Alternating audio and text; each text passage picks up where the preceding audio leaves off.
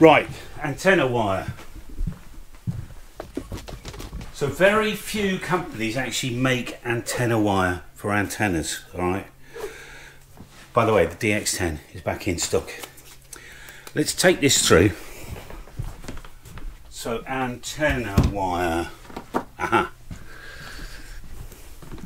This is the only antenna wire I know which was made and designed literally for antennas. Most other wire, the reel that I've just brought through, has been tested and works, happens to work very well as an antenna, but that's the only one I know that was literally designed from the ground up for the military. I mean, it would be, wouldn't it? It's not for ham radio. However, the history of this stuff, this is called DX10, is quite interesting. Now, we use this for SO239. That's a bit spare, isn't it, Lockie? Let's cut a bit off. Let's just disassemble the two of these, and I'll show you what I mean. So this is 24 strands of 0.2mm copper wire. What has the memory very often is the sheath. This is a PVC. Now this so happens to be good for -40. -40 centigrade is apparently the same as -40 Fahrenheit. And if this stuff, DX10, doesn't tangle, right? You do that with a bunch of radials. Ask Mike, K8MRD. He'll back me up. In fact, most people if you've had some DX10 and you're watching this, make a comment below. Tell me what you think of this wire. We'll get into this stuff in a minute, but the history behind this wire was it was originally made as a two pair, right, twisted together.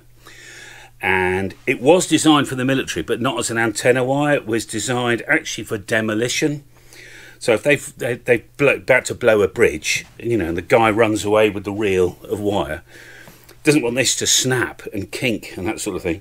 So I think it's why they designed this really nice, flexible PVC. Anyway, they sent me a sample. I got samples of wire from everybody.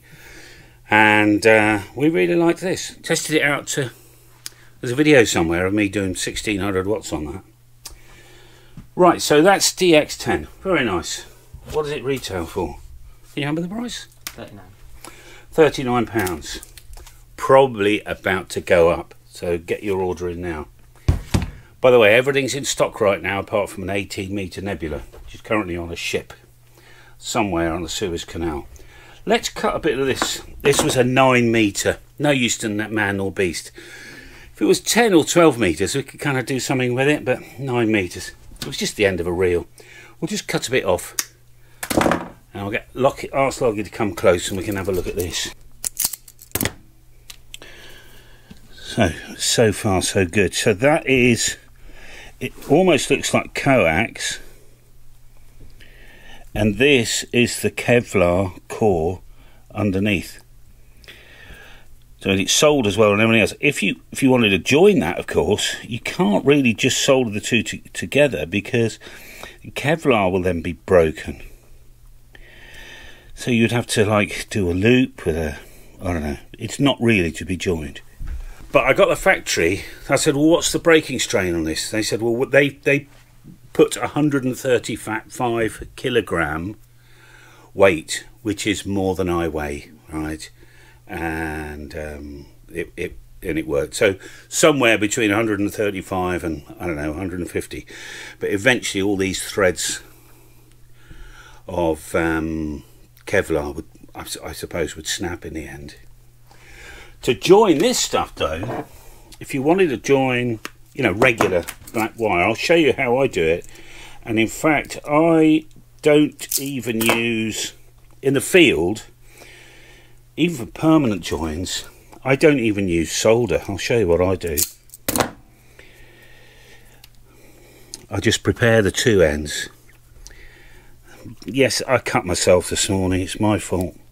And this is we're called a wireman's joint. I can't remember. It might have been AT&T. Somebody actually documented it. But this is all I do.